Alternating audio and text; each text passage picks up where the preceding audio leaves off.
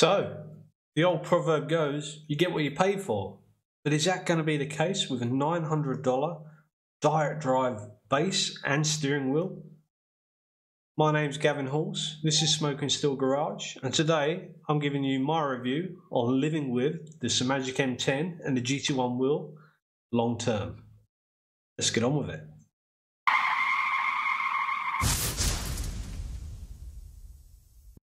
So, initial thoughts when the wheel arrived. It's very well packaged, beautiful boxing, beautiful foam packaging inside, and you're presented with the wheelbase and the wheel in individual boxes, and the build quality is sublime.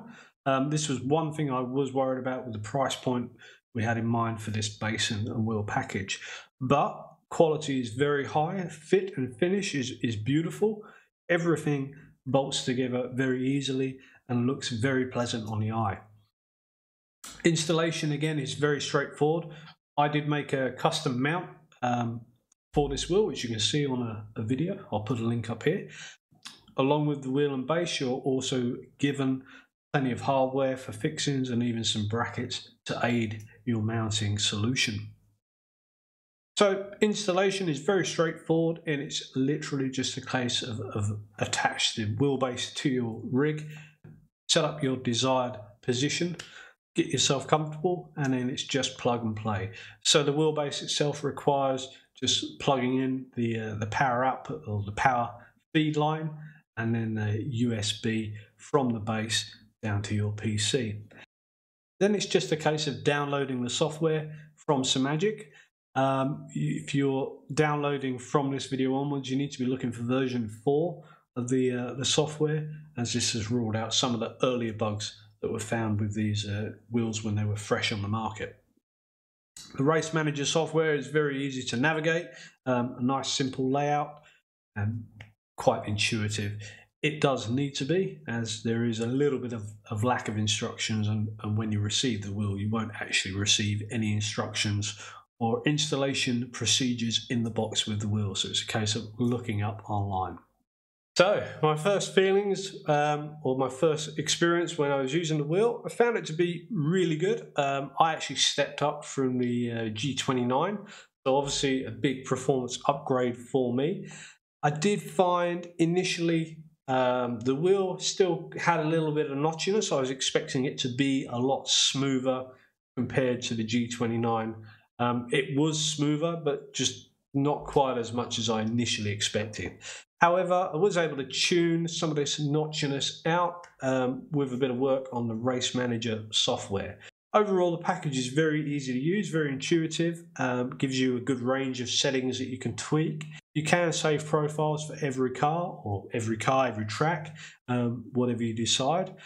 I find it very hard to just set this wheel up in a range that works for any car I jump in. I'd rather see it a bit simpler so that you're more easily able to get the wheel working in a range that you require. I find I'm wasting a lot of time with iRacing, messing with settings on the wheel, trying to get it perfect. Also, the translations, obviously with the software being designed and manufactured in China, there is a translation process to bring it over to English, and this isn't very descriptive. It's the user manual that comes with the wheel is quite difficult to understand. It's not clear cut what these settings do, so it becomes more of a trial and error basis with the settings, trying to figure out what they actually do and what difference they make in the feeling of the wheel. And I think that adds to the time that you spend trying to get this wheel dialed in. So the wheel and the wheelbase actually features wireless transmission as well via Bluetooth. So you have a Bluetooth transmitter built into the back of the wheel hub, and then a Bluetooth receiver built into the front face, or just behind the front face of the base unit. I found this to work quite well. I haven't experienced any reliability problems with this so far. I've done a lot. So the GT1 steering wheel and base unit is a leather-clad 330mm steering wheel, 3 spokes, very, very nicely made and good to the touch, good to the feel. The base unit of the wheel features 4 push buttons, 1 three-way multi-switch and also a further three-way switch that cannot be tuned. This is just a mode setting switch and for making adjustments on the wheel on the fly. You also have two rotary encoders which can be used for brake bias and also traction control or anything else that you need to. On the rear of the wheel, we've got the carbon fiber paddle shifters, and also with this wheel I have the feature for the clutches. The carbon fiber shifters are somewhat adjustable on the wheel as well, and the magnets for the shifters are very strong, almost to the point where I'd say a little bit too loud. They are extremely noisy and will be picked up on the microphone if you're streaming or YouTubing. But on the flip side, they give you a very good feeling and a very direct click as you go into gear. So you know when you've engaged your paddles. I think the feeling is very good. On the rear of the hub, it also comes fitted from the factory with a quick release. This is a ball bearing type release, and I will say this is one of my most favorite parts of the hub. Very precise, very nicely made, and absolutely no play between the unit and the spline of the direct drive base at all. So yeah, I think credit where credit's due. I think they've done a very good job with that quick release. It gives a very satisfying snap as you apply the wheel to the base unit. So the rotary encoders fitted to the front of the wheel, they're not the greatest quality, and I think budget was maybe getting a little low when they got to these points. There's a little bit of play in the encoders, and the click on the movements is not very defined. It's rather soft. It's hard to feel. Again, if you've got a gloved hand, it's very easy to accidentally knock these switches and knock on a bit of brake bias without realizing you've done it, or go to put on one click of brake bias and end up accidentally putting on 2 or 3, which can be deadly at some circuits in some cars. Paddle shifters as well. I've battled with these for around 6 to 8 weeks in stock location as they were, and I got so annoyed with them. I just had a couple of occurrences where I was missing gears. My view on the paddle shifters is they're actually way too small for the wheel. Now, if you look at like a Porsche GT3 Cup wheel in real life, they cover a range of the wheel from about 2 o'clock down to say 5 o'clock. So wherever you've got your hands placed on the wheel, you can locate those paddle shifters. The ones on this wheel are very small. They're literally 2.5 to 3 inches long. It's probably half the size that they need to be. And you've also got the clutch paddles very closely located beneath them. Now, the clutch paddles are actually located in a position where the paddle shifters for gear change need to be. What I've done to counter this, I actually ended up removing the clutch shifters altogether because I'm just not using them at the moment. And I've actually flipped the paddle shifters over, and I found that to be a lot better. Still not perfect. I still find them too small, but they're within my reach now. And especially when I've got sort of 90 degrees of lock on, I can still change up and down gears if I need to. So I think Simagic or someone needs to look at these paddle shifters, and we need another option for them, a larger option. And we also need to look at moving the clutch levers down to where they would be on a normal racing car, which is down between that sort of 5 and 7 o'clock position on the wheel. So some other grievances I have with the wheel: there's 2 cap-headed bolts on the front and rear covers. A lot of people I've seen have been asking in different forums and some posts on my channel as well about whether these can be used as mounting points to mount the unit to the rig. That is an absolute no. Having taken the cover plates off and having a good look round inside the base unit, I can tell you that these bolts are purely there for cosmetic reasons. In reality, I think Simagic needs to come up with a better solution. It has been noted that you can actually pull these bolts out just with your fingers. Some people have just had them fall out over time. They're actually very small bolts for the hole that they've been fitted into. The threads are not the correct size, and they have countered this by adding like a silicone or a sealant of some sort.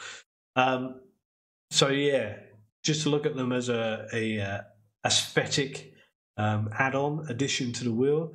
But I think Simagic, I think you need to do something about those, and maybe rethink your mounting points, those front and rear covers.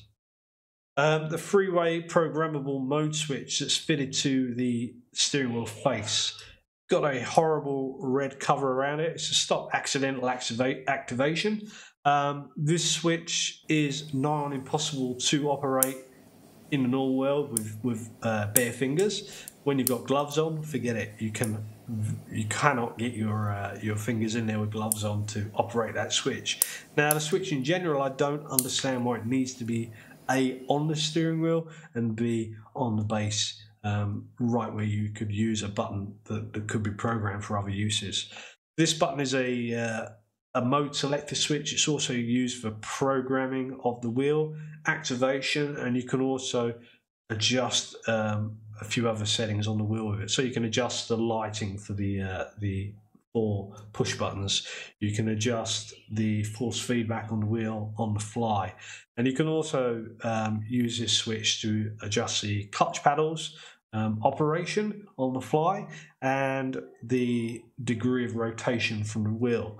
Printed onto the front faceplate, the wheel has 360, 900, 540 and 1080 degrees. And using this mode switch, you can actually operate a feature that will switch the wheel between these 4 different steering ranges. Now, I've never used this feature. I've never used this mode switch on the fly. And to be able to switch a wheel between these 4 different steering settings, I don't understand why it needs to be there. Have the switch by all means, but put it out the way somewhere else where you're not going to see it, and replace that switch with another three-way momentary switch that could be used in sim racing in all the different platforms. This switch is just a waste of space. It's an annoyance to me. Yeah, I just don't understand why it's there. You're running on a tight budget. Why have this feature? Race Manager is really good, easy software to use, and I just keep Race Manager open on my 4th screen and just quickly jump in there and dial things backwards and forwards. If I need to make a force feedback change on the fly, I'll actually just do it quickly with my mouse using the black box in iRacing. So I don't understand the features and why this switch needs to be on the wheel. So we get on to some of the issues I've encountered with the wheel. And this will be quite a long one, unfortunately. But yeah, after unpacking the wheel, I'd only run it for about 20 minutes and I experienced my first problem. And this is, well, some people will tell you this is not a common problem, but I can tell you from research it is a common problem. After 20 minutes, I lost all connectivity between the wheel base and the steering unit. So no paddle shifters, no buttons whatsoever. It was just a dead duck. I still had direct drive. I could turn the wheel. I had motion. It was picking that up, but no input from the base unit itself. So after a lot of searching, I actually found out and reached out to the Simagic owners page on Facebook, and it turned out to be a software problem. So my retailer had actually sent me the version 3 software.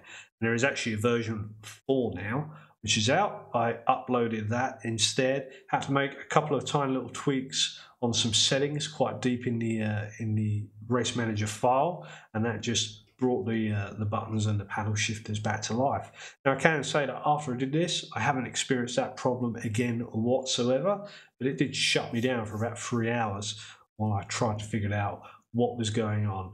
I ran through all the normal processes of shutting the PC down, restarting it, resetting the wheel, trying to update software on the base and the wheel, but nothing worked. But it was actually to do with the software, and unfortunately, unbeknown to me, there was a new version out. I think they were trying to counter this problem, and yeah, once that was uploaded and a few minutes of messing with settings, we got it back to life and working again. So drama number 2 actually happened the next day. The The first day I was just messing around, playing around with it, and then on the second day I actually got stuck into it and started doing some serious testing and really working on the settings. After about an hour and a half, I noticed there was some play in the spline of the steering wheel base unit. So the whole spline that comes out of the base unit, there was beginning to be a couple of mil of play. This steadily got worse until it was up to about 4 or 5 mil, to the point where I decided to switch everything off and I didn't want to do any further damage. Now, I spoke to my supplier, they gave me some advice, but it was already things that I'd already looked at, which was how the hub mounting was fitted to the spline of the base unit. And I'd already decided the problem was inside the base unit. It appeared that the whole motor was moving. There was a lot of movement there, and you could hear something clunking around inside. So I reached out to my supplier, and this is where it gets very important with Simagic. You need to check that your supplier is an official Simagic authorized supplier, otherwise there is no guarantee. They are very strict on that. Luckily mine is, and he's a very good guy, very helpful, and I bought my unit and steering wheel from Simfai in Asia. Spoke with him on the phone, pretty much said, I don't want to have to send this base unit back to you. It's going to, it's taken like 2-3 weeks to get here. I'm going to lose 2-3 weeks. I've only run the thing for a few hours. So with his blessing, he allowed me to take off the front and rear covers of the base unit to see what was going on without invalidating my warranty. And unfortunately, what had happened was, so on the Simagic unit, the outer alloy cover that you can see is not actually the cover for the motor. The motor unit is a separate unit installed inside that outer base cover. Now what had happened is my motor unit had actually come loose from its mounting bracket, which was causing play in the steering wheel. It was great because it was an easy fix. It was just a case of tightening up 4 bolts. However, to have a fault like that from a brand new unit is a little bit worrying. What I will say, and what I did point out when I bought this unit, when it arrived, I noticed on the warranty card that the unit was built on, I think it was like the 5th of March. Obviously, they're coming out of China as well. Now, at that point in China, there were much bigger things going on. China were in the midst of a full lockdown with the global pandemic that was taking place and is currently taking place at the moment. So I believe with my unit being produced at that time, maybe staffing levels at the factory were not great, and I think there was just an oversight at the factory on the quality control, and unfortunately my unit had left with 4 bolts that were not sufficiently done up. Now I have been keeping an eye on the Simagic page on Facebook with new customers and seeing if any of them experience the same problem as me, and I must say that nobody else has, from what I can see, experienced the same as me. If you have, please feel free to comment below and let us know. But yeah, for me it was a fairly easy fix. I lost a couple of hours messing around trying to find out what it was, but once I tightened those 4 bolts up, that was it. It was all rectified and we were back in business again. So only 2 problems. You can grade them as quite major problems. I think one was quite a common occurrence with the old software. Again, I haven't encountered that with the new software.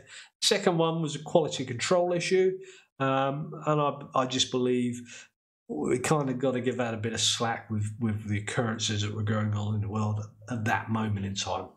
So overall, my verdict on the Simagic M10 and the GT1 wheel, I'm going to give it a 7.5 out of 10. Which I think is quite a high mark. This is based on price, which it is at the bottom of the direct drive wheel market. I think value for money is exceptional, but I also think that there are some performance and some design aspects of the wheel which indicate why the price is so low. So overall the package is good. It's a great upgrade. The wheel obviously does what it says on the tin. And it will give you a good performance upgrade from a gear-driven or a belt-driven wheel if you're stepping up into that direct drive wheel market. Now, am I happy with the wheel, and will I look at keeping it long-term?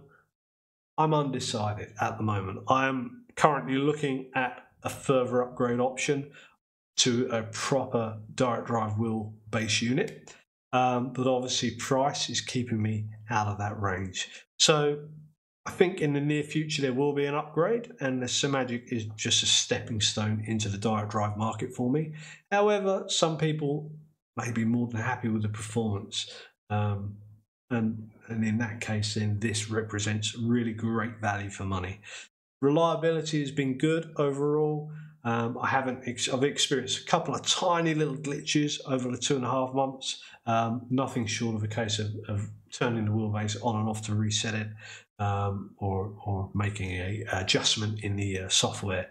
But as in terms of serious mechanical breakages or other problems that are being experienced by much larger manufacturers in the sim racing community, I think the package is very good and very reliable. Obviously, I did have some issues in the beginning, but these were easily overcome, and I think they're to be expected. I mean, how many things do we buy nowadays in this day and age that break down, including new cars and computer equipment? So as long as those problems can be easily overcome and there's good feedback and good support from a community behind the product, and I think that's not a problem at all.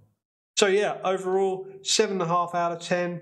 I like the wheelbase unit. I will be keeping it for a while, but I'm also starting to look for the next upgrade. Anyway, if you like what we're doing, please do give us a like and subscribe on the video. Feel free to comment down below if you've got any comments. Maybe you own a Simagic M10 and GT1 and you want to give us your feedback as well from your experience. Leave a comment down below so we can have a look, and I'll sure join into that conversation.